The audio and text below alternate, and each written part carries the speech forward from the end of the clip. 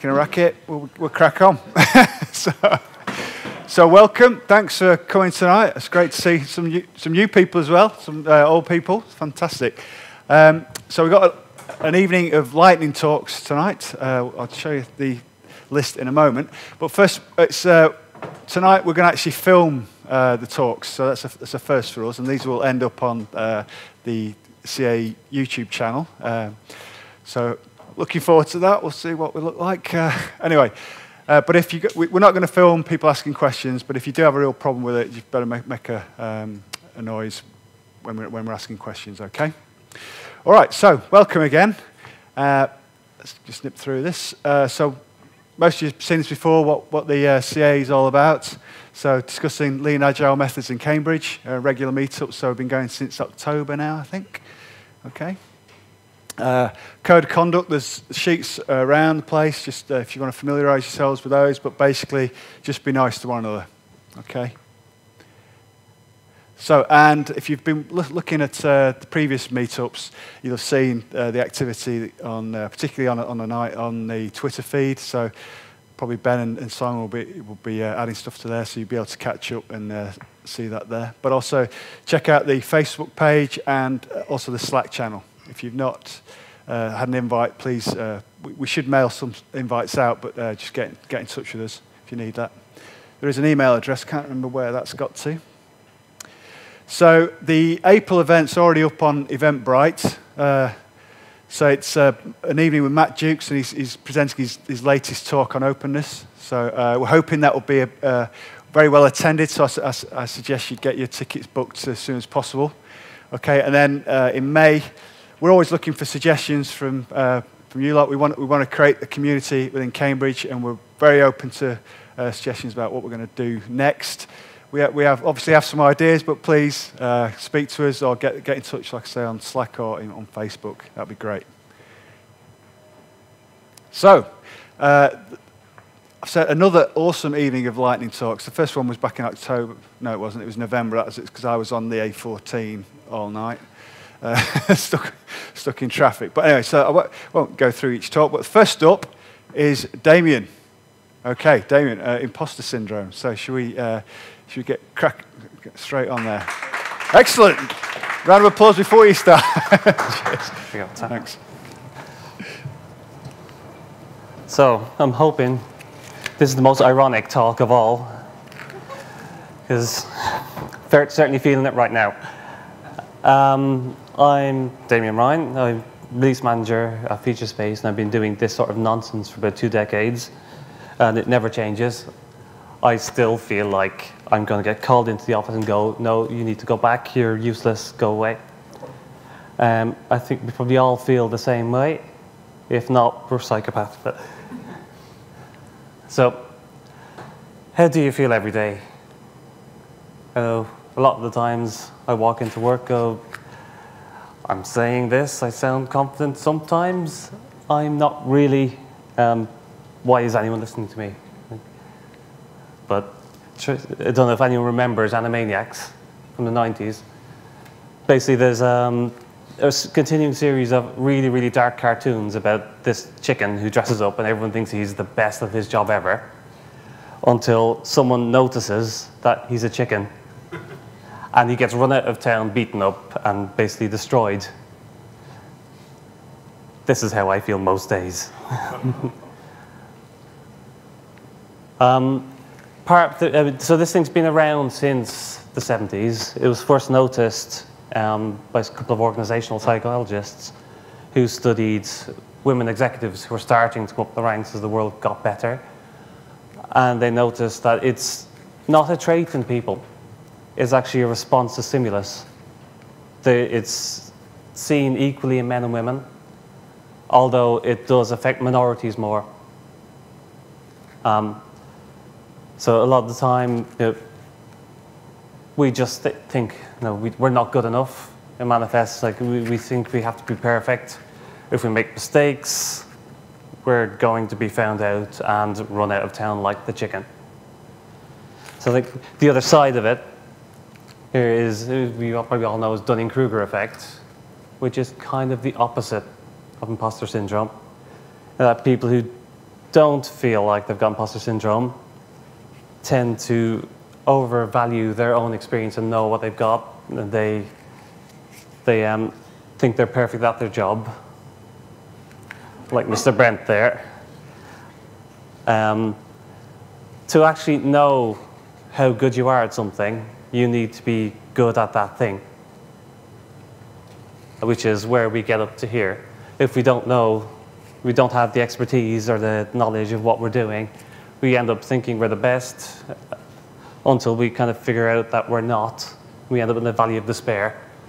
And then there's a long, long crawl up until we actually know we're good at things and we're an expert. So, I don't know, how can we stop this? Well, the answer is we really can't. It's normal. It's human. I'm telling myself this right now. I'm really feeling it. But we have to keep telling ourselves that if we don't fail, we've never learned anything, and we can never get past Mount Stupid.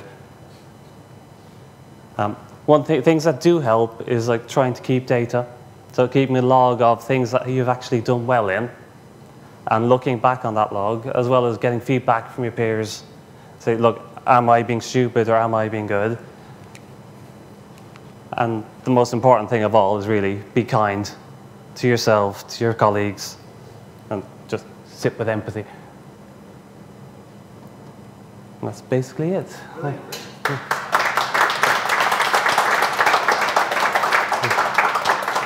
So that was quite quick, Damien, so plenty of time for questions. I'd just like to agree with you.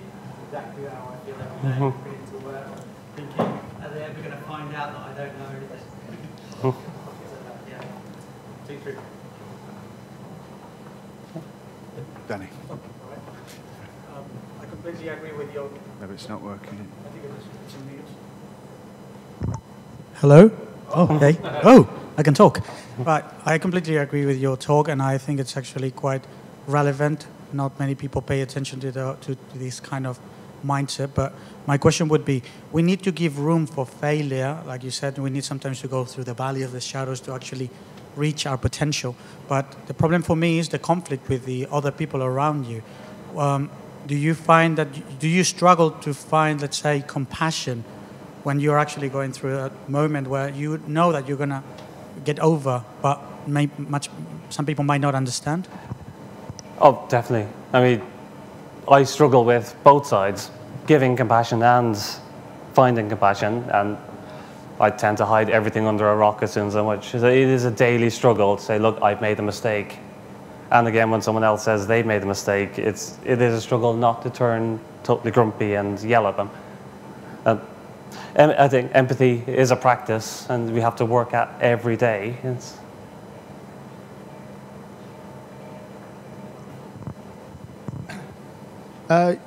You said it's natural to go through that progression, but do you think some people get to the top of Mount Stupid and stick a flag in and stay there?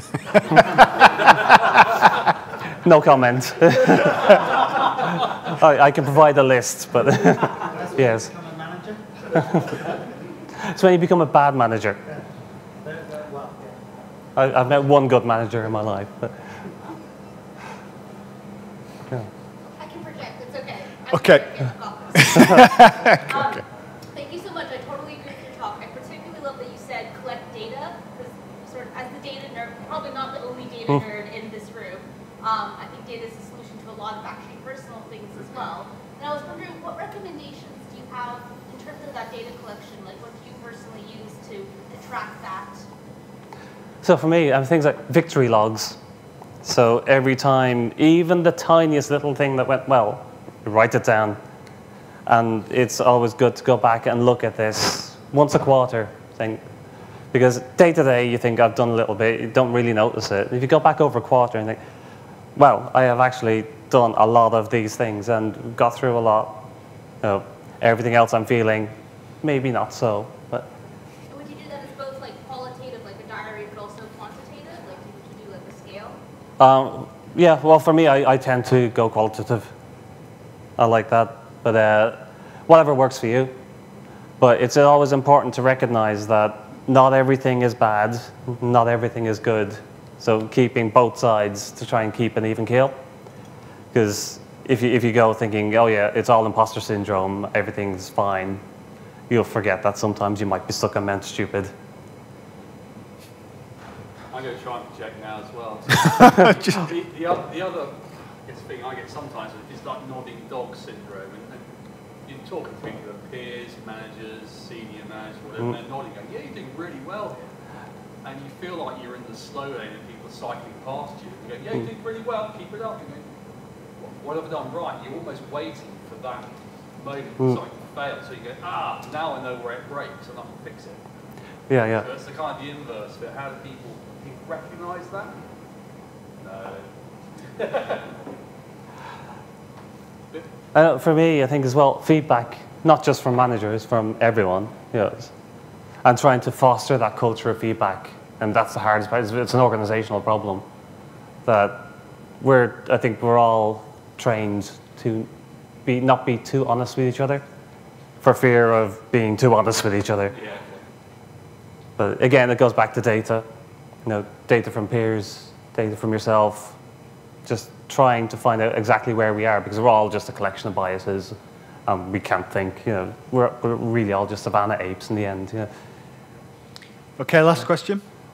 Yeah, again, totally agree with what you've been saying. I often feel like that, but do you think, with an agile perspective on this, do you think this applies to teams development as well as individuals and how they behave? Oh, for sure, yeah. I mean, a lot of the things that apply to individuals kind of roll up and apply to teams themselves. Like things like, we talk about halo effect, where you got a person can do no wrong. There's a thing like the team halo effect, where the team themselves can do no wrong. I think some teams, can think they're not doing anything right, and the team as an organism probably as well needs to collect data and celebrate the wins, and that's kind of a bit what some of the ceremonies are about. That no matter how small a thing you've done in 2 weeks, celebrate it, and also commiserate the losses. I guess we're trying to introduce that failure thing earlier as well, so that we can learn. That's how we want. Yeah. I think 90% of it is empathy. Empathy as people, empathy as teams, just not being arseholes, really. and the rest of it is being honest with each other and trying to just figure out where we are and not kidding ourselves either way. Did you share your victory log, so your personal one, with the rest of the team? I'm a team of one, right. So I do, but I probably should actually. That's a really good idea. Okay, we're going to have time at the end as well. We're going to have a little panel session, so don't worry. You'll get a chance, if you've got any more questions, you'll get a chance at the end to ask them, okay?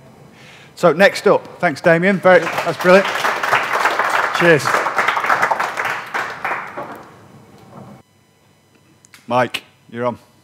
Here we go. Hello. So I don't do slides. I'm going to wheel this over.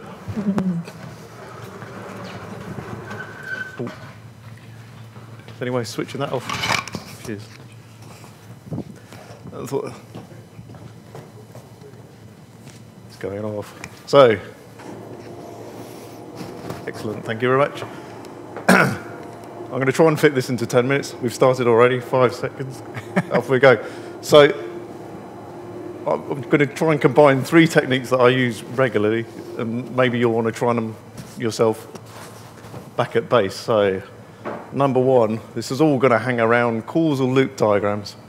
So it's great to have a tool which you can use to talk about organizational change, something you might want to change in the business, you want to discuss with your colleagues. I generally use this technique to have a discussion with people, but you can also use it to pitch ideas to people. So so we're talking about causal loop diagrams.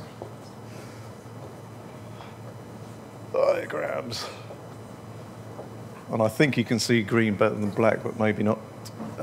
So the notation is, if A is going to have a positive impact on B, A is going to make B stronger, then let's use an arrow. If A is going to reduce B, the notation is use an O for an opposite effect. A is going to have is going to change B, but there's going to be a delay in there. We use this notation. There's a gap there. You can stick opposite in.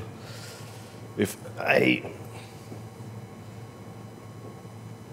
impacts B, but we've got a constraint in there. Typical reasons being, hey, we've only got enough cash to get so much of B. We use C just to say there's only so far we can push B. And the other one is, because we're using this as a conversation piece, occasionally as a group we might not understand how A impacts B. Does it go up or down? Let's leave it at that. We'll walk away and discuss it at a later date. So, where's my rubber? Here we go. So, giving feedback to people. You might want to pitch an idea. You might want to tell people how did that impact them, and give some feedback so you can make some improvements in the future. So number 2, impact feedback. You can tie all this together. You might want to get this into your organization, so it's just natural to give feedback to people, and go first yourself, so you open up the organization to improvement. So I've got this down. So a good framework to use is situation, behavior, and impact. So this is the how. Why do we want to structure like this? What we try to do is keep opinion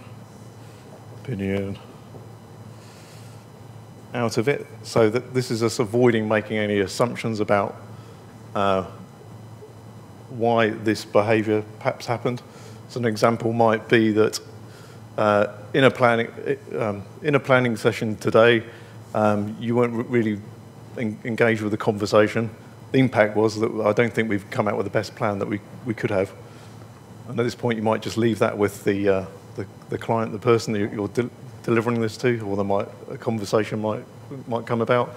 But you wouldn't say, in planning today, you were asleep. Perhaps you should get an early night and come back tomorrow in a better mood. So you don't want to make any assumptions about what's going on. Let them dig into that, because they've got all the information. So it's it's a coaching technique. Finally, what's the time? I've got loads of time here. Hey? 3. The 5-minute pitch. So, I went on Lisa Adkins' course on agile coaching. She uses this to promote the idea that every agile coach or scrum master should know their agile frameworks and be able to talk about them. So that got me using the idea of a pitch when I wanted to make a change to develop an idea. So that's the first point. So why would you want to give 5 or 10 minute pitches? Well, it's access to people. Sometimes they're time limited, especially say if you go higher up the food chain, maybe they haven't got enough time to deal with you.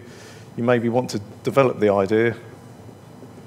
So instead of spending lots of time as a group, sometimes there's a benefit in going one-to-one with people, getting some more information, making the idea better. And how should you do it? It should be, I think, interactive. And that's why I'd always favour the whiteboard. So here's a demonstration of me using a whiteboard. And that allows you to have an engaging conversation with the person that you're trying to present this idea to. They feel like they own the idea because they've got involved in the conversation. They're able to kind of question things as they develop on the board. So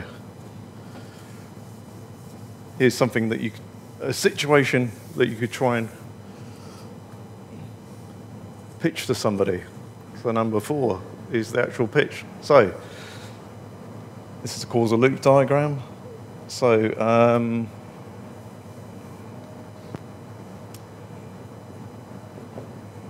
you might hear people talking about productivity.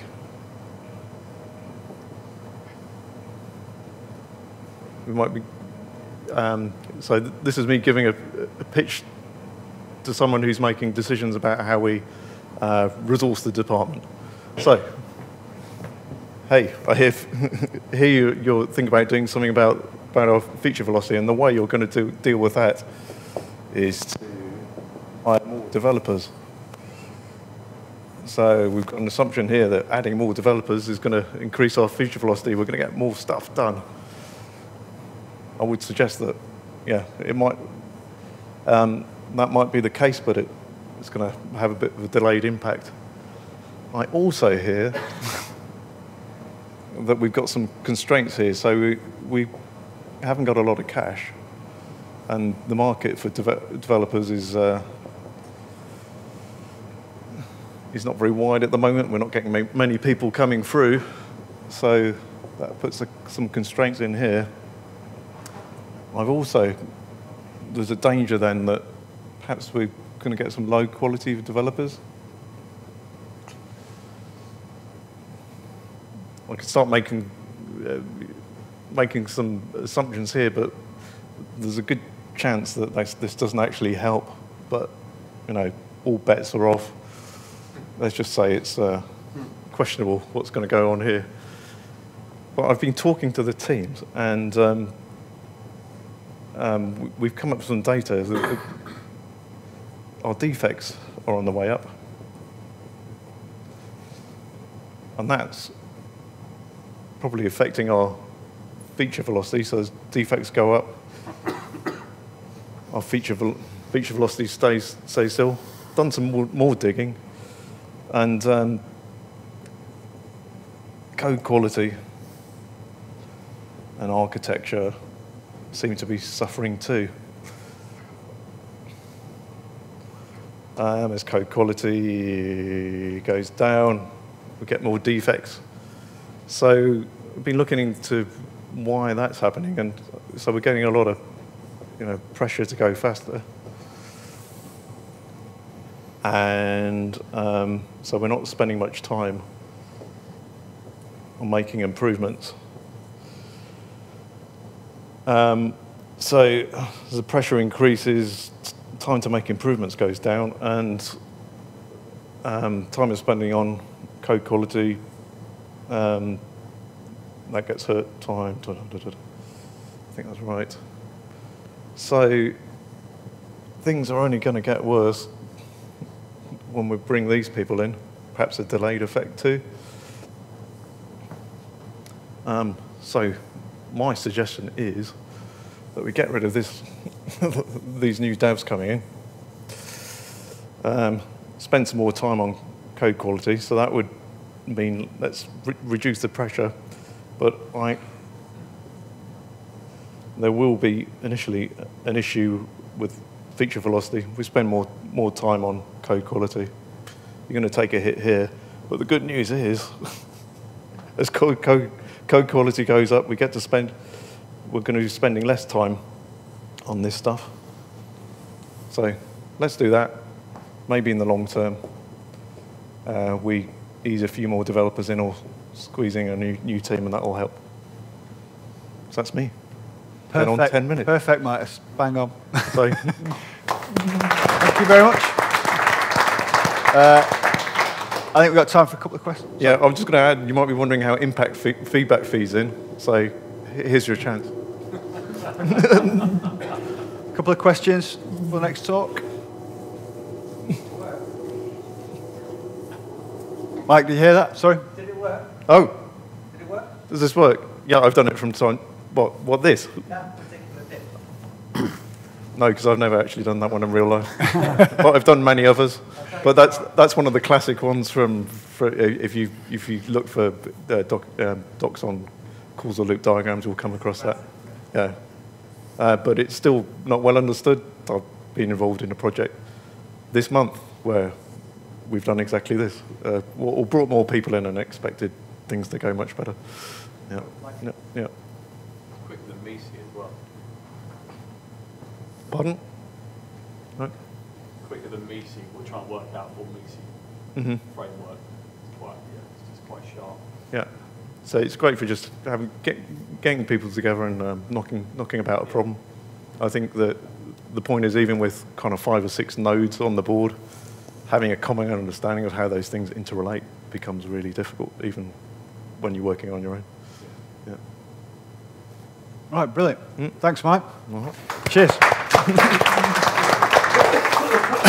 Right, next up, Dani Oliver, an extreme case study. All right. Cheers, Dani. Cheers. Where's the control of the slides? Something I just did in my pocket. Here we go. There we go. So just, That's me. Oh, my camera takes good picture, though, doesn't it? Right. First of all, apologies if I make a lot of mistakes. I'm not really used to talking in front of an audience. 皆様、こんばんは。ダニエルと申します。今日の話は外国からの働くというです。よろしくお願いいたします。And before you freak out, I'm not going to do my speech in Japanese, but it's very related to this extreme case study. The title is actually Working Abroad, an extreme case study. And it relates an experience that I had working for a whole month, working from Japan while I was achieving a personal goal. And my company actually sponsored me in order to do that.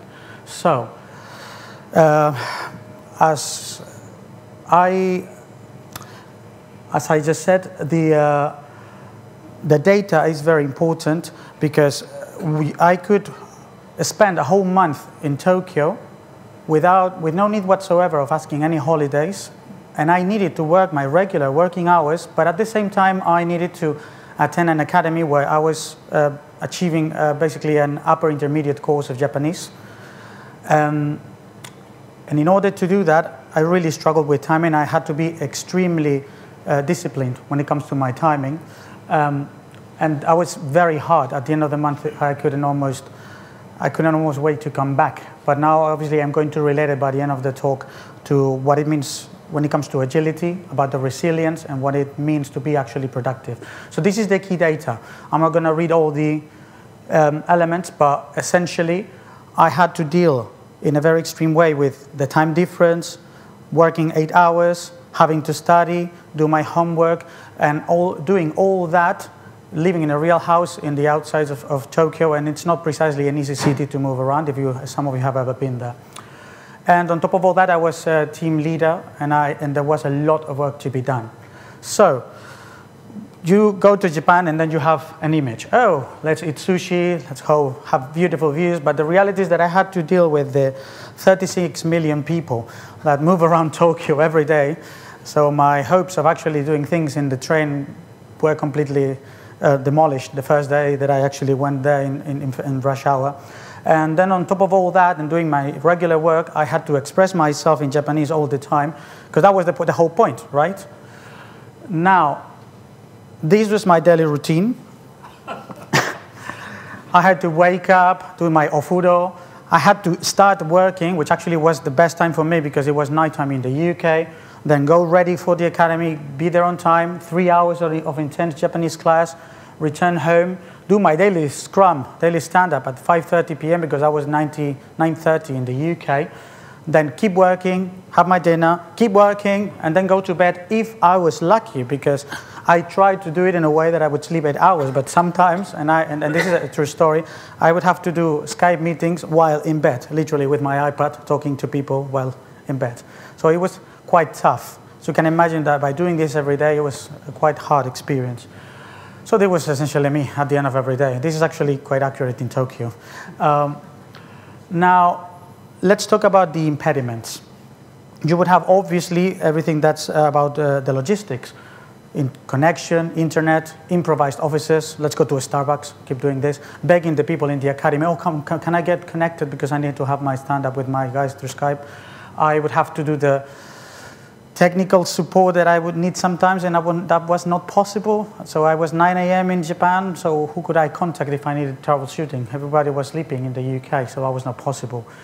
And then, of course, the productivity. Can you actually be productive under such extreme conditions? You're mentally exhausted, you need to actually do a lot of work, and you are expected to do so.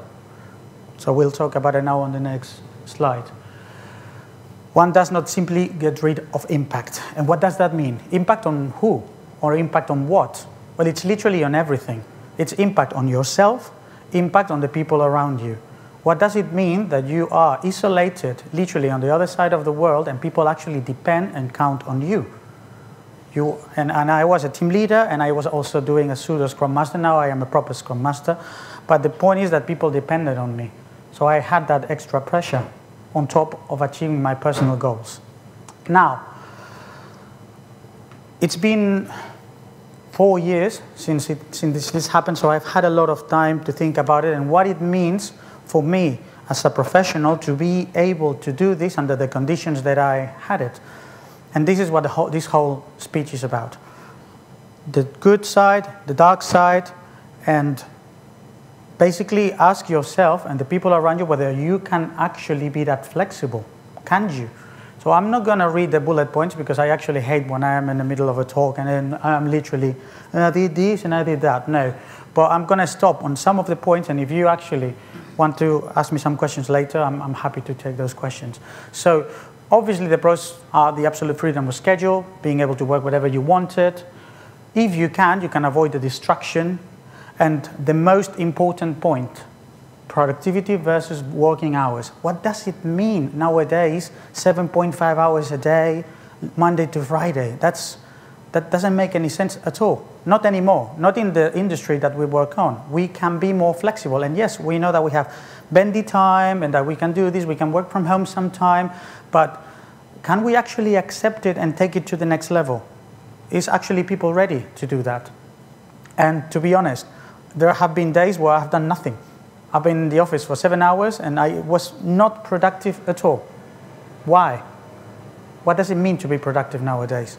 And then, of course, the cons.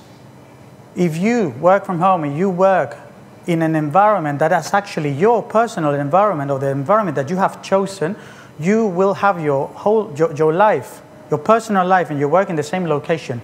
Sometimes you will not be able to disconnect. You can actually face one of the biggest struggles, which is the isolation. And I've never really worked from home all the time, but I have some friends that actually work from home permanently, and this is the first thing that they always mention, that they feel alone. That basically proves that we have a need for interaction, real interaction, not a Skype meeting. So there's something that you need to have into account. The domestic distractions. Are you actually productive? How many times have you been working from home and people make a joke, yeah, working from home. And the reality is that sometimes you maybe take more breaks than you should, or not, it depends. It's up to you to decide what being productive means. And one that actually relates to the first talk we had today, the 9-to-5 addicts. Some people just work better under those conditions. We all work the same way, or that's the illusion, at least. Not many people are ready to believe, no, why is this person leaving earlier than me? Why is that person working from home more days? There is no empathy. Or maybe that person, for personal reason, needs to take care of someone, or because my wife is living far away, or I don't know, you don't really know. But not many people can actually be prepared to have their peer colleagues doing things in a different way, or so they think. To me, having this experience gave me many opportunities. Now that I could actually inspect on how what gave me personally is that I could have a proper exercise on how to improve my attention and my focus, the discipline. Reduce the stress, that's a possibility if you don't do it under such extreme conditions. Because sometimes you can just be home and relax, right? It also provides an, let's say, social benefit, which is reducing the company costs and the environment. Less people on the train, on the bus. That's obviously something that we need to have a look at as a society. But my experience made me realize that I am not such a good professional in the sense that I need more interaction than the one that I had, that sometimes it is very difficult to meet all those pressures, because obviously if you're not there, you have an extra pressure, which is not being there and not being able to be up to the circumstances, if that makes sense. and basically the technical impediments. But my company sponsored me to do that. They did not have to do that. That was not something that was required. Learning Japanese was not something that my company had in mind as a goal for me. But they paid my flights. They did not pay the training, but they allowed me to do that for a month and achieve a personal goal and trust in me. And that is the whole point, and that's also related to Agile. What does it mean for me and the personal impact in terms of engagement?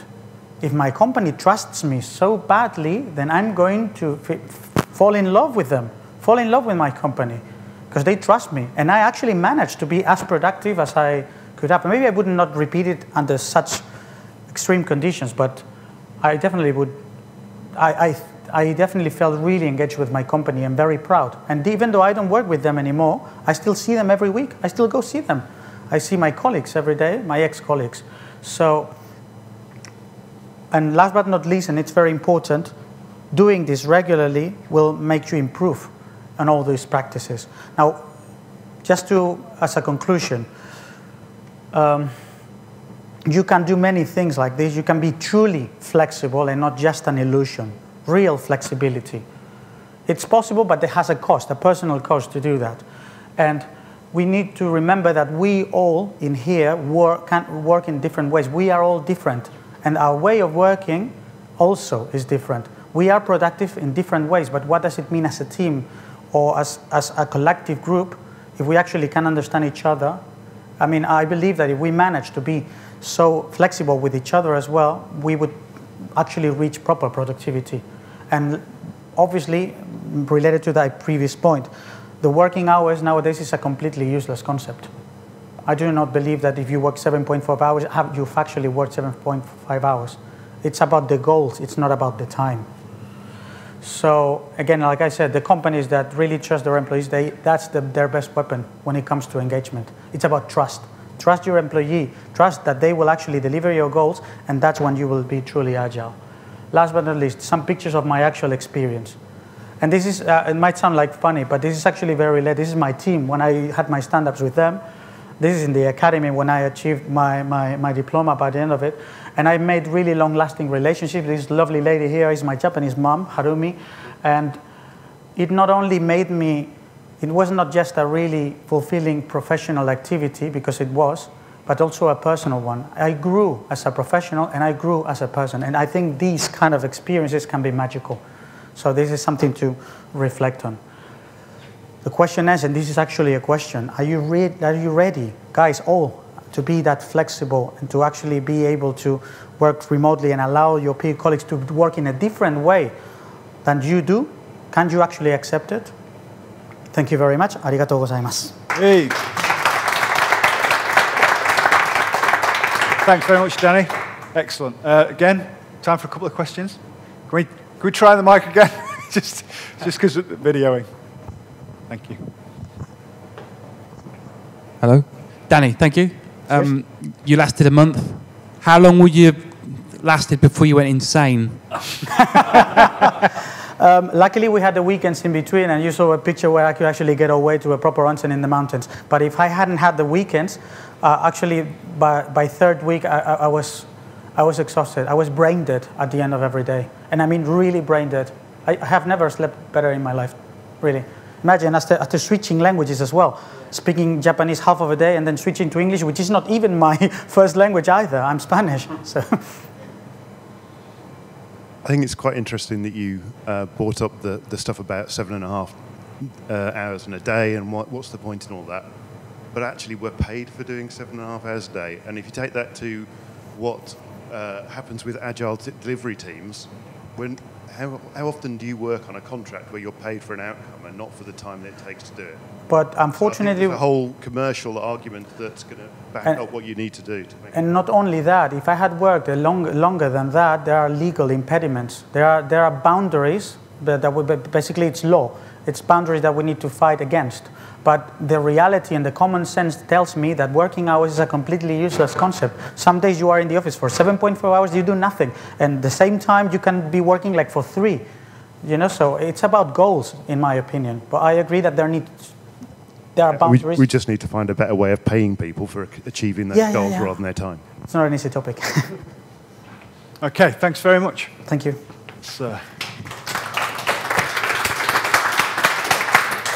Cheers, Danny. Okay, and over to Ben for Death Sim. Death Sim, there you go. Okay. Can I have the clicker? Yes. Oh, for a minute. I keep putting it away.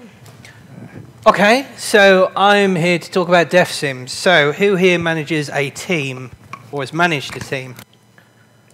Yeah, a few of you? Okay, so my talk is about why killing off half your team could provide useful insight. So, how many of you have wanted to kill any of your team? Put your hand up. Come on, be honest.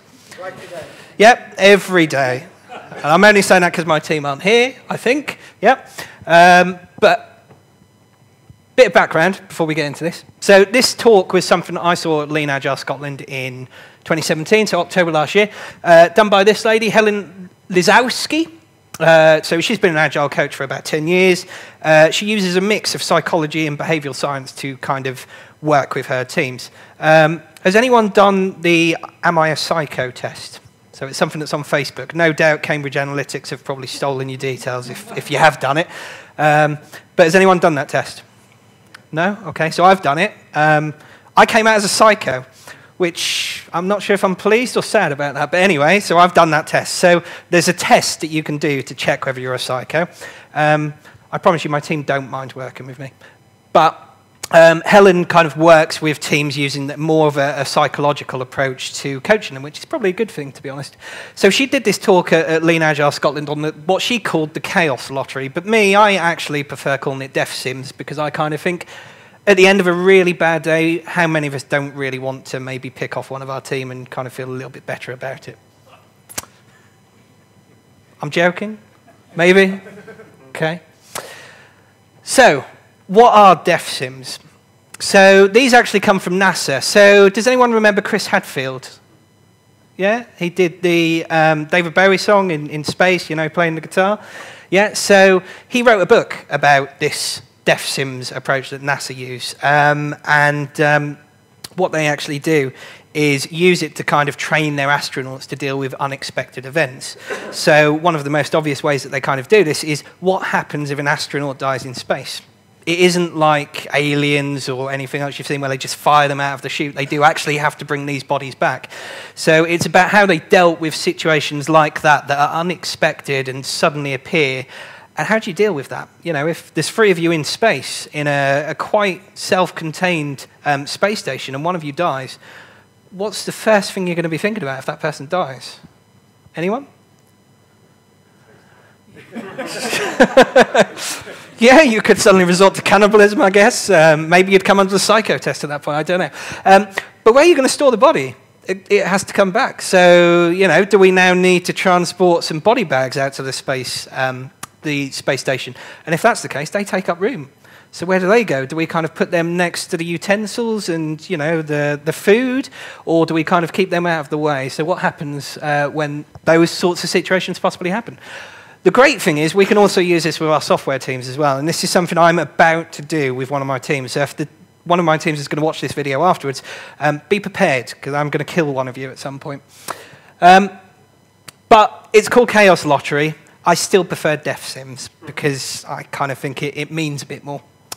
So how this game actually goes with NASA is that their astronauts will come into, you know, the space center. They'll come into the building. And did anyone play Dungeon Master when they were a kid? Yeah, okay, so I'm not the only geek here, that's great. Okay, so Dungeon Master is a fictitious game that you just create yourself. So you maybe have a couple of characters, but you've got a Dungeon Master who is in charge of that game. He's the one that makes the rules. So he will say, you're about to face an orc, and you know, the orc attacks you with a crossbow, and normally at that point I'd die and I'd be out of the game and watch all my friends play for the next 4 hours. But the Dungeon Master controls the entire game. He sets the rules, and this is what happens at NASA. So the astronauts will walk into the building, and all of a sudden, poor Chris has suddenly lost the use of his right arm. So what do the rest of the astronauts do to cope with that situation? And if they're on the space station, well, actually, sorry, but Astro Fred over there has suddenly died of ammonia poisoning. What do you do now? How do you deal with that situation? And the game progresses and progresses, and the games master will then chuck in some real left field situations. So if that astronaut has died in space, First of all, how do you dispose of the body? Secondly, how do we share that information with the wider public? Oh, and by the way, the press have just got wind of the fact that an astronaut's died, and they're waiting outside the astronaut's child's school. How do we deal with that? Oh, and by the way, his wife is actually in the mountains camping right now, and she's out of mobile coverage range. We're going to have to go out there and contact her face to face. So who's going to go and do that? And this game progresses and progresses, and everyone gets involved, so ground control get involved with this as well, and they play the game all the way through these different scenarios. So why do we use it in software? A couple of good reasons for that. Teams that have good habits are successful. Who disagrees with that here? No one. Good. Okay, because that would have kind of spoiled the talk a little bit. But it's true. Teams that have those good habits are really successful. So the teams that do things like pairing and build maintainable code and do the right stuff are successful. They're not the teams that suddenly have to deal with massive quality issues or create technical debt. They're the teams that will ship frequently. They'll ship value. They'll work together and collaborate. They're successful. What happens, though, if a team has these best intentions but doesn't actually carry them out? So, good example for you. Who has heard some of these phrases before from a team? We couldn't create tests this time, but don't worry, we'll do it next time. Who's heard that? Put your hand up if you've heard that. Yeah, I've heard that. Okay, who has had this asked of one of their teams before? Can we just squeeze in this extra feature in this sprint? Yeah, okay, we're getting there now. See, this is a bit of counselling for all of us. We won't do that again. Who's heard that one? Yeah, okay, everyone's heard that one as well. So we hear all of these things from our teams, and we just kind of skip over them. But actually, all of these are examples of best intentions being left behind. So we probably won't create those tests next time. Do you know what? We probably will allow another feature to be squeezed in next time, and the time after that. And yes, we didn't do it this time, and do you know what? We're probably not going to do it for the next 2 or 3 sprints as well, because we're busy. And if we stop working, people are going to ask us what we're doing. So habits are really tough for us to form, but they are how our teams become successful. So how does this actually work? So I'm going to give you a step-by-step guide now on how this works. There are a few caveats to this, by the way, that you need to be aware of. So you can't just go in tomorrow and shoot 2 of your team. First of all, that's murder. Secondly, your team are not going to appreciate that, so you may have an issue at your next retrospective when that comes up and you can't really explain why you did it. But some important things. The business absolutely needs to know what you're doing with this, because you are potentially going to be impacting the effectiveness of your team when you do this. You should do it for more than a couple of days, because how many of you here have had teams where someone's rung in sick or has had to have emergency holiday? Yeah, all of us have had that. If you just do this for a day, the team have probably got a bit of resiliency built into them anyway. So if someone's sick for a day, if your test is off for a couple of days, if someone's cat has died, people can deal with that. It's where you suddenly lose someone for a week or 2 weeks that actually tests the mettle of your team. So you want to think about that when you're starting to plan this. How do you convince your stakeholders with this? Well, a good explanation is that we're actually looking to identify improvements in our processes. So that's a way to sell this to your stakeholders if they suddenly ask why you're taking 2 people off your project. There is never a good time to do this, but that's the point. You want to test your team when it isn't a good time, not when it is a great time to do this. So for the unlucky people who win death sims, which means we're killing them off, they actually have to have something rewarding to do. You can't just kill them and stick them in a room. Again, the police may come and investigate you for that. So you actually have to give them something to do. So maybe for a couple of weeks, do a 2-week spike on something that team are interested in. Get a group of them together to look at your processes, for example, or to look at a particularly knotty issue and just say, you've got 2 weeks to go and fix that for us. So they need something to be doing whilst this is going on. So, 2 of your team are dead. You're playing death sims. So select a couple of those teams. Select a single team member, or you could be a real bastard and you could select 2 or 3 of that team. And those are the winners of the death sim. They've got 5 minutes to shut up shop. That means getting the PC off their desk, getting the laptop off their desk, disconnecting. They are out of the game when it comes to their team. The rest of the team now have to cope with the fact that they are a team member down or a couple of team members down. So what's going to happen at this point?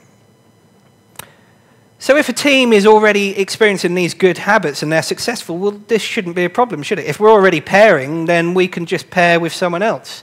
If our tester is one of these people that's been hit by the DefSim train, then actually the rest of our developers can test anyway. So the fact that the developers and the testers work closely together anyway means we don't necessarily need the tester there all the time, because we can test as well. So it shouldn't be a problem.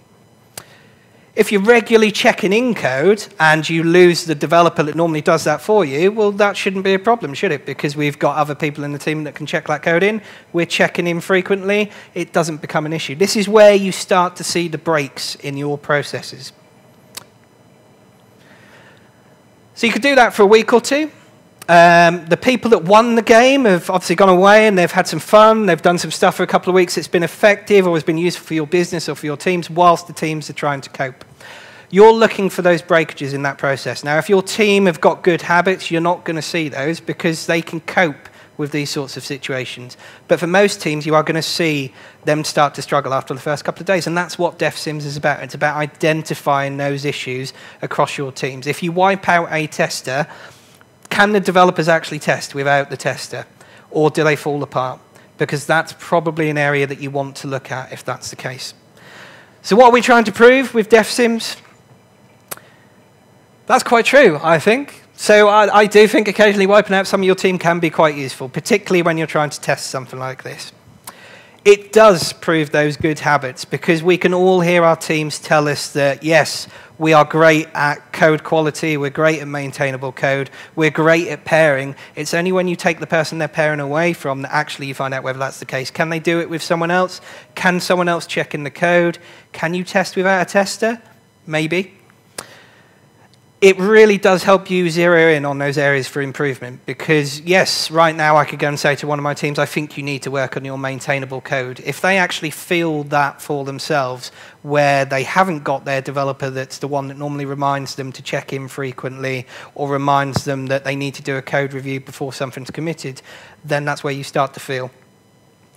It does encourage continuous improvement and inspecting and adapting as well. I'm going to speed up a little bit now because I'm going over a little bit. And it is a great discovery tool for teams as well. So it's great for teams to go through this and experiencing it rather than us just telling them areas to improve because the teams find this out for themselves instead. And that's it.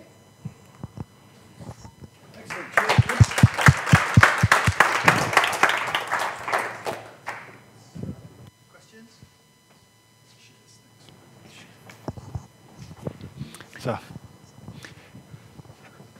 No questions? Sure. Oh. Sure. So I think it does, but is it different from somebody just being on holiday for a week or 2 weeks? And the second question is, what happens if things are much better during the time that the other person's not there? You're opening up a can of worms there. So if someone's on holiday, normally that's planned for. So if someone's booking off a holiday, most teams kind of say, look, if you're going off for more than a week, just give us a bit of notice, and people can plan around that.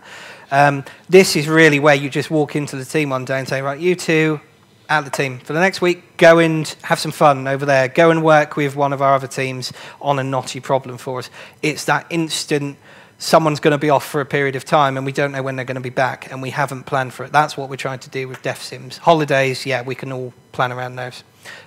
If it's better when they're not there, we probably need to look at how that team's working effectively together. That's a possible anti-pattern. I'd suggest you probably want to have a chat with that team about. Ideally together. Don't leave out the person who kind of went away and it all got better. That needs to be a discussion across the entire team. One more?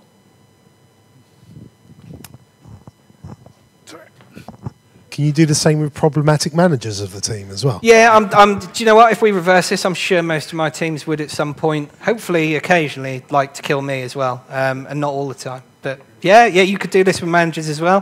What happens if you wipe out all of your C-level team? I personally think we'd probably get on quite well.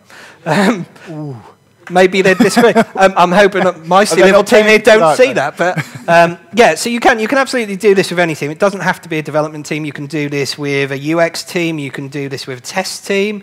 What happens if you take out the lead tester or the test manager? Could be an experiment to try. So, yes. Okay, brilliant. Thanks again. Right, next up, Marcus.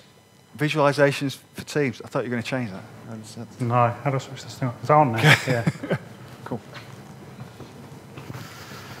Hello, slightly different slide format now. I don't like PowerPoint. Usually I do this from Google Photos as an album because I draw them.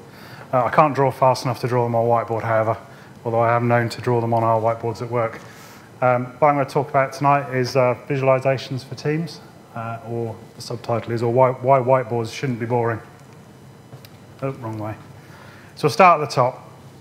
You've got your Scrum board. What can you do with your cards? Well, cards are interesting. Post-its. They come in many sizes, many colours. They also come in different shapes.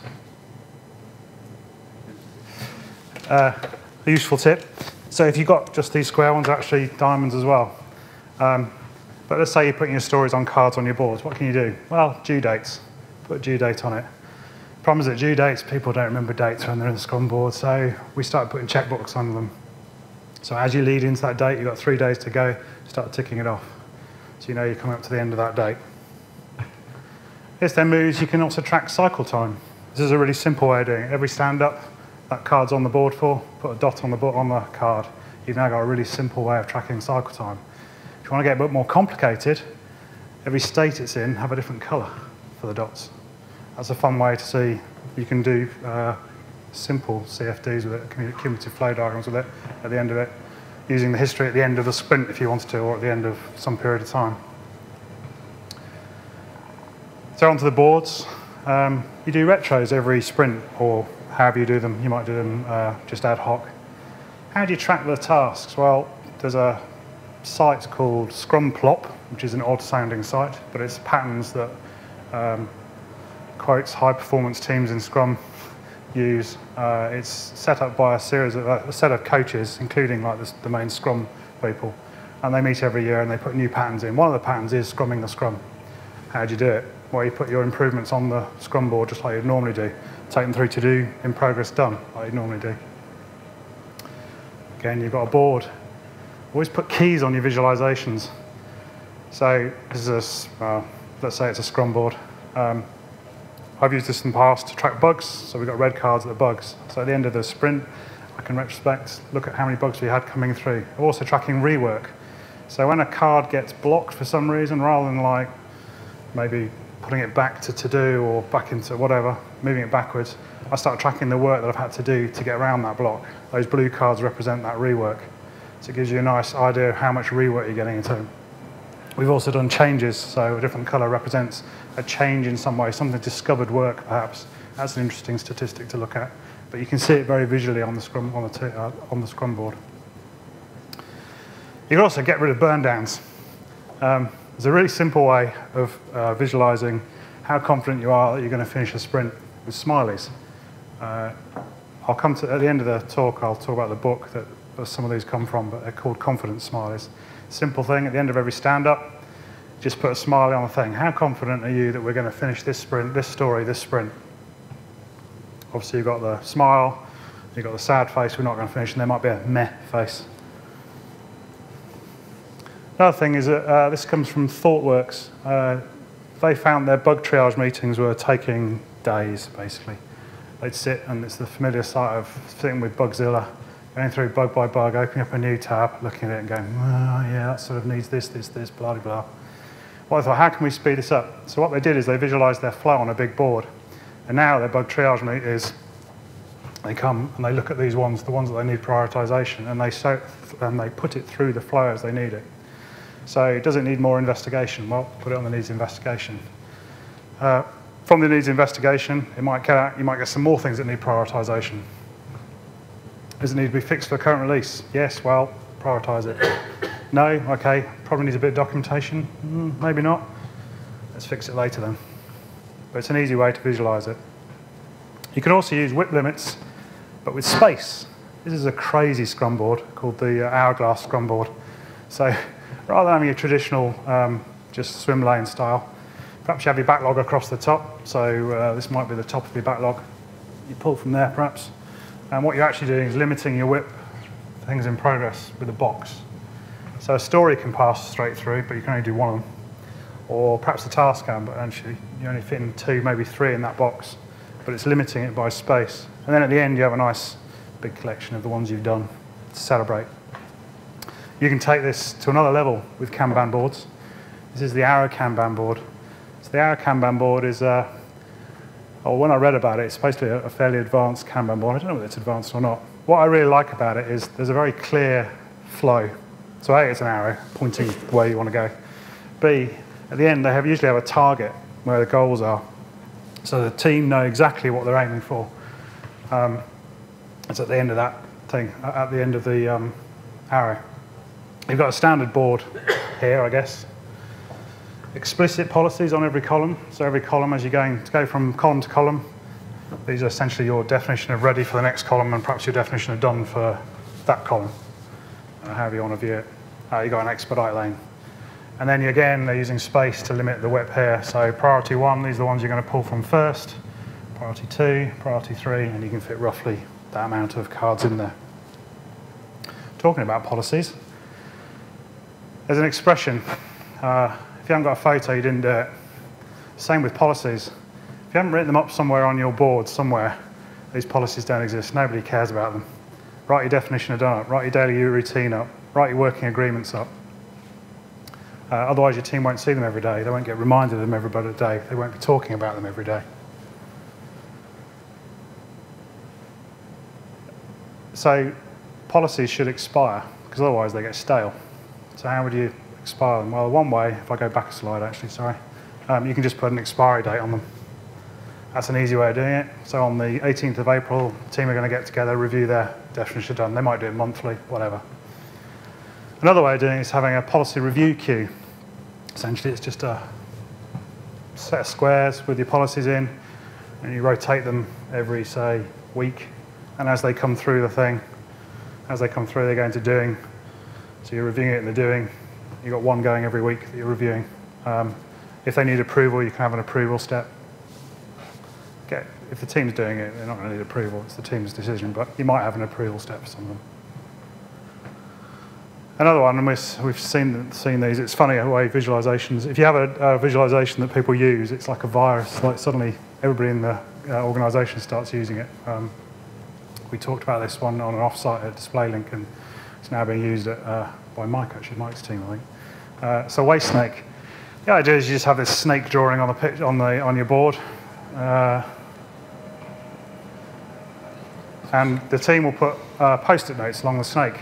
So from the head down to the tail. So the snake gradually gets longer.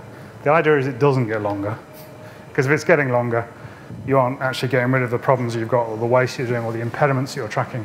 The idea is it just stays at a reasonable level, but you're exposing them. So that's a fairly negative way of looking at impediments and stuff like that, because you're just, particularly if they're building up. But you can show them with what I call an improvement ladder. I've seen it as an investment ladder as well, which shows the opposite. So snakes and ladders.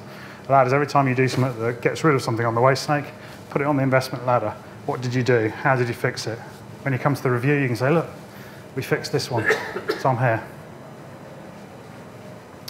You might have a team that gets interruptions, a lot of interruptions. You can try this, interruption buckets. Basically, they're buckets. So these are the people or teams or things that are causing the interruptions.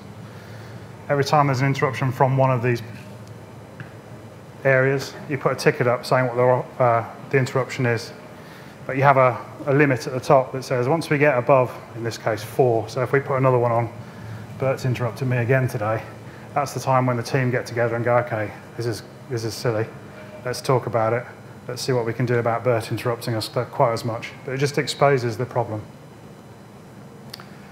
You do a similar thing with dependencies. So if you imagine the team is at the center of the visualization, and the dependencies you have around in the spider, you can visualize them however you like. But you have post-its on the legs for every dependency that you raised, or a blocker perhaps. And then as you resolve them, you can keep a resolve table. But it's a very clear way of showing where your dependencies are, how big they're getting, how much people are really affecting it. So here, System X has got the most at the moment, although it's not got very many resolved. So I guess, one that came up on, I think it was ThoughtWorks again actually. They've got a It's called the ThoughtWorks radar. It's actually a quadrant on the radar that they do. But I sort of looked at it and was thinking, oh, I could do that for technical practices. So what they have is they have 4 states for their practices. One's adopt, which means the team's taking it on, they're doing it. One's trial. These are the ones they're thinking about doing. So they're just starting and having a look at it, see if it's any good. They've also got assessment. So assess is where the team are assessing whether they want to bring it into trial. So they've just started thinking about it. And then there's the ones that actually, they may be tried, or they may be thinking about trying at some point, but they're just going to keep on hold. So this is adopt, trial, assess, hold. Like I said, ThoughtWorks do a yearly radar thing on it. So last few I'm going to skim through. Pie chart progress. Simple way of doing progress through a release, just using the pie chart show. It's similar to the parking lot diagram that you may have seen. Technical debt. Let's put pain and effort scale. So low pain, low effort, stuff goes here. Low pain, high effort goes here. High pain, high effort there. High pain, low effort here. Fix these. It's really easy. Low effort, but causes the most pain. Parking lot. You may want to park stuff that you're doing. Put it in a parking lot by the side of your scrum board. Pairing matrix. Keep track of people that are pairing. If you want a team to start pairing, putting this up on the board makes them think about it, games it a little bit. Final couple, estimations. How do you keep a sort of standard set of estimations on your team? Well, as you estimate, perhaps put them up on a ruler so you've got a baseline that you can use when you're doing relative size estimation, and keep that. The good ones that you found were definitely 8 points, definitely 1 point. Keep that over a period of time. You'll find they just start to standardize a little bit within the team. Final one from Management 3, I think. I think they call it the kudos wall, but wall of appreciation we've used. It's just somewhere where you can go up as a team and put kudos cards that they've actually got cards you can download on the site, but basically, thanks for doing this, or props for doing this, whatever, trophies, etc. Final thing.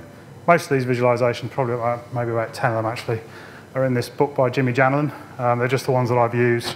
There's quite a lot of the others that I've got URLs for, which I might tweet later on if you're interested in seeing a bit more and reading about them.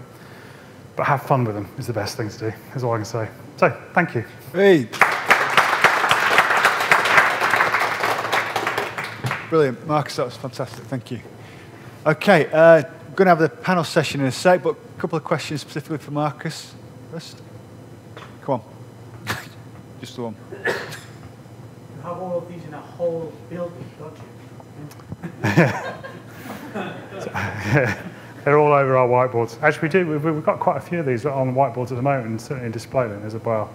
So maybe even 10 of them I know that are up at the moment that are actually being used by teams. Like I say, I've used all the ones that are up there before, and many of the ones that are in that book that Jimmy Janlin wrote. Okay. Any more? Okay, well, I'll just finish off the slides. So, thanks tonight, obviously, to all our presenters. That's just been such a quality evening, lightning talk, so thanks, every one of you. That's brilliant. So another round of applause, please. Yep. Excellent. And, of course, we're here tonight, Redgate, so thanks to those. Ben's organised that. It's fantastic. So they've paid on. Eat your pizza, make sure it's all gone. So next time, don't forget we're back here. We have been alternating between here and Display Link, but because we were hoping more people were going to be here, this is the bigger space. So 26th of April, Matt Dukes, don't forget that.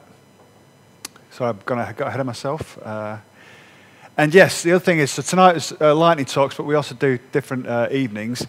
But please, we would seek volunteers from you lot to present, just run games, retrospectives, things we've done. But please think about that in future, okay? So when we ask, we'll definitely be seeking your help.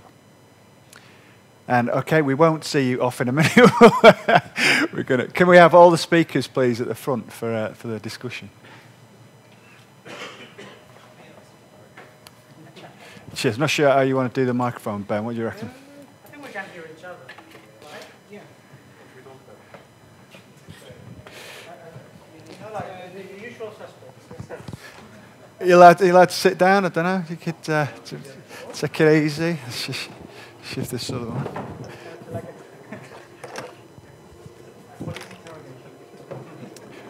put that in, Ben.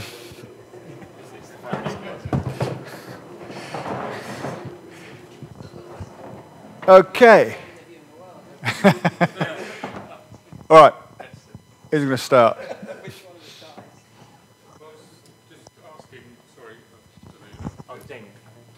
I was just asking when you finished up about whether you'd see a benefit in sharing your victory goals, your personal ones, with the rest of the team. I know you're only a team, but would you see benefits in sort of promoting yourself within the team and stuff a bit? The internal voice that we're talking about, the chicken boo voice is saying, stop bragging. It feels like, to me, I'm like, no, this is going to be bragging about how great I am. I'd probably be happier sharing the big book of things I've done badly. But maybe, I don't know. Maybe a mix of the two, I don't, yeah. I just Again, compassion for self is harder than anything else. So, yeah. Work at a team. It'd be good to share. Yeah. Victories have to be shared in particular, individuals and as a team, because I believe that it can be perceived as sugar-coated by companies that are not used to it, but that's not the reality. We need to celebrate both. We need to not sugarcoat, but celebrate success and also be knowledgeable with the defeats as well, right? Yeah. But that's my view. Yeah, well, it's one phrase that always comes to mind, because it was actually Gary there came up with it. We win together as a team, and we fail together as a team, and we celebrate and we mourn all together as a team, or not at all. Yeah, I'm going to take what you said on board. My gravestone on the whiteboard.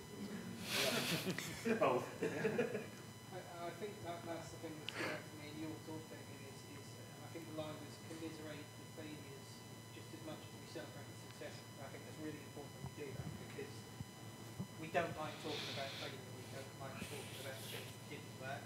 We're normally a little bit happy to talk about things that do work, but failure is not an option when we talk about a lot of the time. And actually, that's the area where we learn the most. We don't learn as much when we do things successfully, because we just move on. When we fail, we tend to kind of shoot ourselves in the foot and then stick in a really heavy process to make sure that team doesn't do that again. So spending some time actually helping each other get through that failure is important, I think.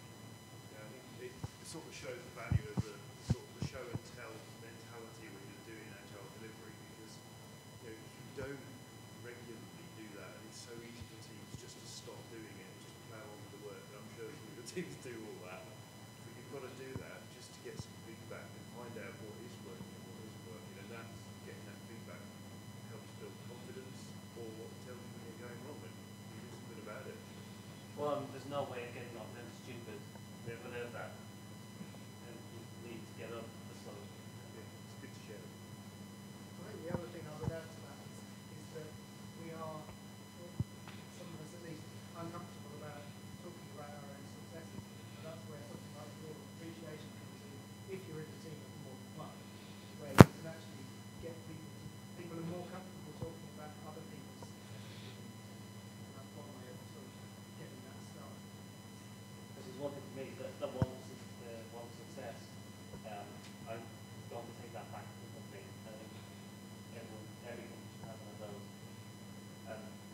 Maybe it's the British stroke Irish thing that you don't want to be a tall flower, but having an anonymous place where we're saying this person is no good is a good idea. So one tip I heard around it was it's always, if you have one, always keep pens next to it, always keep cards next to it, ready to so there's never a chance the person can go off and go, oh, it's on a pen or a card to do something. So whenever somebody's thought about it, just do it. And just keep it refreshed. There are actually some pretty big online tools about this. I don't remember now the name, but in my previous company, we used to have this tool of appreciation where anonymously we could just provide good feedback.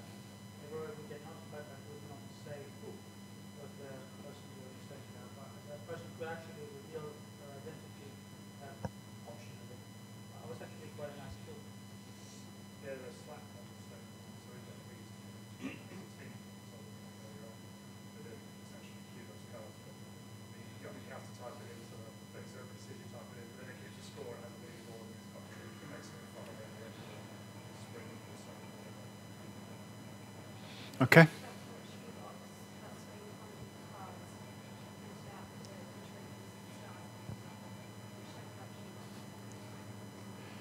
Sorry, question about. So obviously empathy is a critical component something you think. How would you approach dealing with members of the team and your management who lack empathy for people, and that seems disruptive for improving this process? You could do a death simulator. I was about to say that. Yeah. It's the answer for a lot of stuff. Yeah. I guess for me, that comes down to almost a coaching conversation with that person that's being disrupted to the team, whether that's lacking empathy or just being a bit of a hard ass with the team, is to kind of take them aside and ask them what position they're kind of coming from to have that view of the team or lacking empathy. Just to ask them to take them through their thought process, because actually at that point, there's possibly some triggers in there that you can kind of call out and say, I'm not sure that that's the case, and you can kind of possibly steer them away from some perception that they've got of the team that could be incorrect. Or is to actually put them on the spot sometimes and ask them, well, why do you think that? You know, take me through the thought process as to why you think that the team are not effective or the team aren't being as quick as you want them to be. Take me through why that's important to you and how that relates to the pressure you're under. So try and put yourself in their shoes a little bit, but also call them out on this. I don't think we do that enough either, is to kind of, with stakeholders, we don't hold them to account like they hold us to account. It's really important to do that, I think, because if not, people kind of get away with that. I'd like to actually comment. I read recently a really interesting book. I will post it on the group. That was called Against Empathy. And I actually dealt on the idea that the empathy can be actually a negative concept against compassion. Because sometimes there is a thin line between those concepts. And I thought it was really a good read, and I would recommend it, so I will share it with everyone, because I think it's very related to this topic. Okay. I do think as well, though, it does speak to there are larger organisational problems in that hiring is key, and culture is key, and you have to have a culture of making sure people are rewarded for being good to each other, not nice, but good. Rewarding compassion, giving feedback to people who don't behave as if their colleagues are human. And as an industry, I think tech has a problem with this, more so in the US, but it's something we need to be careful about. Dealing with emotions. Emotions are not a bad thing. And some companies will use you're being emotional as a stick to beat you. Exactly. We're human. We should be emotional. We should celebrate. We should cry. We should mourn. And all of the baggage that comes with it. And it's perceived as non-professional issue, so to speak. Depends on who you talk to, but it's perceived as a negative thing to show yourself as someone with vulnerabilities, especially if you are in a position where you're supposed to be a lead, right? But I take the opposite view. I think that if you show yourself as you are, that you can be as professional, but that actually showing your humanity will actually make you a better professional and will contribute to make the culture better. Yeah, I think that's spot on, Dan. I think if anything, being vulnerable, particularly as a manager, actually makes you a better manager with your team. My teams, for example, know that I've never been a developer, and I'm a software development manager. Work hard on it. But they know that I don't come from that background. They do know, however, that I come from a test background. And actually, I see not having been a developer, but being responsible for those teams' development as being a good thing. Because I'm always asking for them to explain it in layman's terms. And if they can't, then the chances are that we've over-engineered that solution. If you can't get it as a non-developer, we're not doing our jobs properly. So having that openness and honesty to say to my teams, I don't understand what you're telling me, I think is a good thing. Okay. I have a question about combining the last two presentations, so visualization and also over-reliance on certain team members. I used to manage a really specialized team in which everyone had their own set role. We didn't have the sort of business case to justify pairing or cross-skilling, anything like that. It was a very frustrating situation in terms of the risk. And one day I decided to sum it up as the bus factor. One of you were hit by a bus one day, then we'd basically be screwed as a team. We'd be able to get anything done. So wrote down all the things that we do and different skills associated, and then I printed out little pictures of like buses, and it was a really fun way to kind of visualize that. And I was wondering if you guys have seen anything like that your research on visualization or on DevSims. How do you visualize relying on a team? Because that kind of, I guess, has more of a business case to pair than Costco. So the bus factor is something I've kind of used with teams in the past. Is that we have too many specialisms in this team, or too many people that are a single point of failure. What happens if you get hit by a bus? Well, actually, the team falls apart, or those two teams over there fall apart. So definitely use that as a conversation piece to then try to use that in a retro to say, okay, well, how do we tackle this problem? How do we start to cross-pollinate the knowledge that these people have got across to other people? And how do we give them time to do that during normal day-to-day work or a 2-week sprint?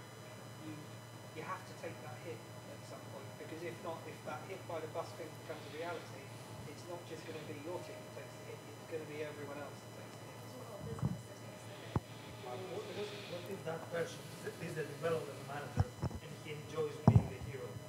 Having heroes someone needs to have a conversation. But yeah, having a hero is bad, and I've read a similar article from Mike Gordon that having a hero in a team is not a good practice.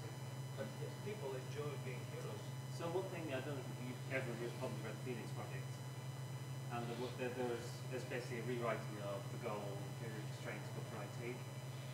And one thing they did, they had the hero, they disabled all of his passwords, all of his access, and if there was a thing only the hero could do, he had to tell someone and document it, someone else had to do it.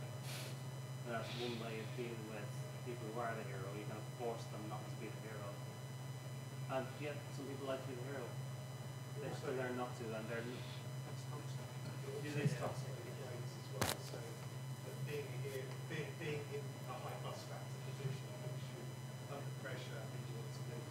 So in one point where I had a high bus factor because there were so few of us, the way to tell that I was going to get done a job was I was documenting stuff in a wiki that no one was reading. And so I was trying to document all those things in my head and get stop me being that high bus.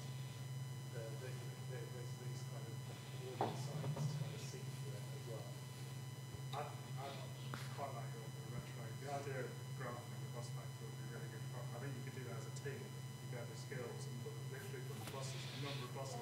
Yeah, we had little buses. And someone did come out, like someone who was more of that hero type actually came out with a lot of buses. And they kind of took that as a point of pride. But really, I was like, no, we have to frame that it's not a point of pride. The more buses, the worse off we're going to be as a team. It was quite effective. So your prize for having too many buses is you have to tell people how to do your thing and you can't do anything directly. That's exactly what I did. I was like, well, then you're going to be the one who's going to be leading the cross-training for the next few weeks while we're starting. That's a really good approach. Okay, question over here. Was it? Yeah, I have a question. So I'm very new to Agile, so I'm on the way up to that, like, stupid mountain. It never ends. That mountain. Oh, I'm doing the round that slow. I'm at the bottom left on the way to Welcome to my life. So I'm really interested in the talk about flexibility and then, but I'm also thinking from what I know about Agile, which is limited, it doesn't seem to me to be a model which is particularly flexible in the sense that it's called Agile, but you have strict kind of ceremonies, strict kind of sprints, sprint times that they're supposed to, or maybe strict is the wrong word, as I say, I'm on my way up the little curve, but there's a lot of stuff that's kind of prescribed about these are things you have to do, and you read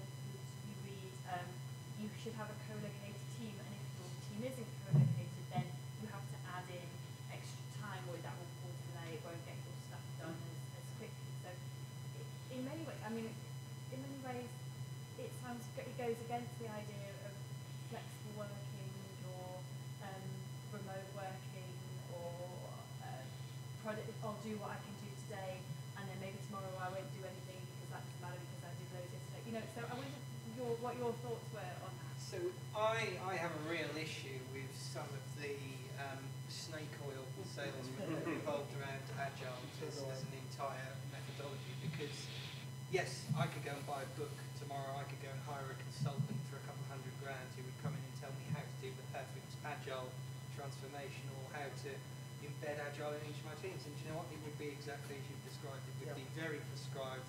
There would probably be a framework in there.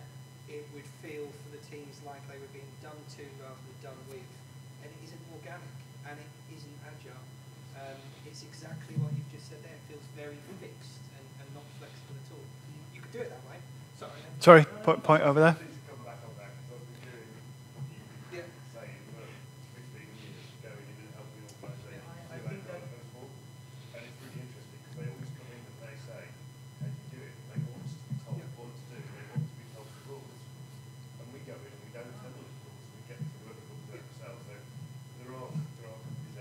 Absolutely, yeah.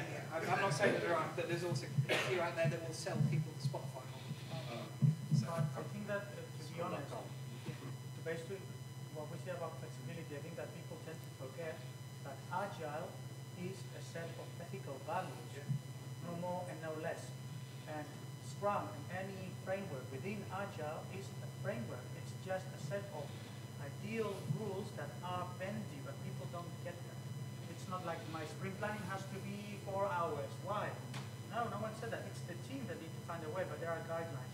Those ceremonies are just, they have an input and an output, and they're there for a reason. But it's up to the team to decide what's the best practice, and people don't get it. No, it has to be like that. I work with SAFe, and it's crazy with the product increment. No, it's 5 sprints, and then we need to do a system demo, and then to do this again, and these people need to attend, otherwise it's not possible. Let's add more bottlenecks to it. No, that's not organic, like Ben said. So I do not believe in that. I believe that it's a guideline, but it's not set in stone. Can I just say one thing? I see Scrum or Kanban, whatever it is a toolbox. And if you don't know what tools are in the box, you don't know what to choose. You don't know which one to use anyway, which one's best to use for the job. So I think it's really useful to start off with Scrum or Scrum and learn those tools in the box. And then let the team loose to say, well, what do you want to drop? You drop that, what's going to happen? Do you really want to drop that? And that then it becomes up to the team. But yeah, learning the tools I think is important. And learn why you're doing it. I think learn why you're doing it as well. That's like Scrum's the biggest one. So you can do it, and if you're a team that is Scrum, exceedingly well, and don't go out and don't deviate from it. But they know why they're doing it. Many things I mentioned before, the tools that many teams do what is considered zombie Scrum. They do Scrum, but they don't know why. They don't understand it. That's the big problem. Doing Scrum means much more. It's understanding the concept, why you do it, and it's aiming for productivity. But it's something that takes time. It takes a lot. I think the best description I've heard for any framework is that it's a playbook, and you can pick and choose what you want. Those frameworks were not made for us. SAFe, Less, DAD, Scrum, Kanban, all of these were not necessarily made for your company. They were made in a very specific set of circumstances for that company that decided to use that. If you just lift and shift that into your company, it's probably not going to be as effective as it was where the company that created it used it. So you need to be flexible. You need to kind of work around stuff that doesn't necessarily work with your team. Try it by all means, but if it doesn't work, it's like Roger said, it's a toolbox, and you wouldn't use a screwdriver to change a tyre. You'd probably use something a bit more close to a jack, and hopefully a spanner to get the wheel off. Yeah, that's the way I'm looking for. Definitely not a spanner. I think there is one thing though that is a must, and something you can't get away with dropping, and that's the retrospective. Everything's an experiment. Every tool, every visualization. If it works, great. If it doesn't work, drop it, and that's what the retrospective is for. Every 2 weeks you go, look, is this giving any value to the business, to the team? If not, get rid of it. Even if the framework says it's mandatory, just get rid of it, because it's not helping. When retrospective works, it's magical. Okay. Which is ironic, because that's the one that's easiest to drop, isn't it? Because you have to plan something, and you have to escalate things. So we're going to have to cut it short there, I think. Let it overrun already, so I hope that's okay. You're not going to be too late. But thanks again to the panel, and thanks to you guys for turning up. Brilliant.